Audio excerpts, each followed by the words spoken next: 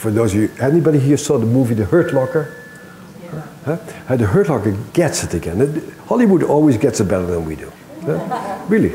The Hurt Locker had these terrific guys doing these amazing things in Iraq,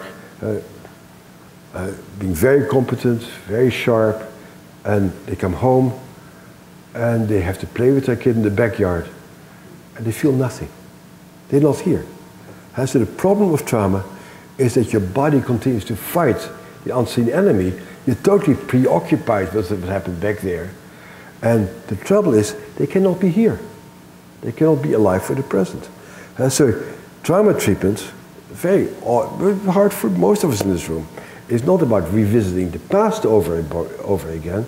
Trauma treatment is about coming to life in the present, being fully open for what's happening right now. Our current treatments aren't very good at that.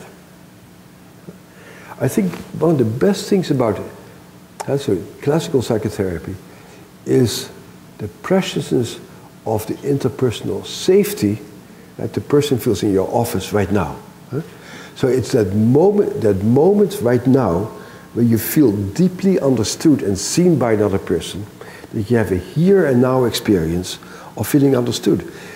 That the content happens to be your incest or your child abuse or your war experiences is secondary to that. What you really are able to do is to give people the feeling of feeling totally safe and understood by somebody.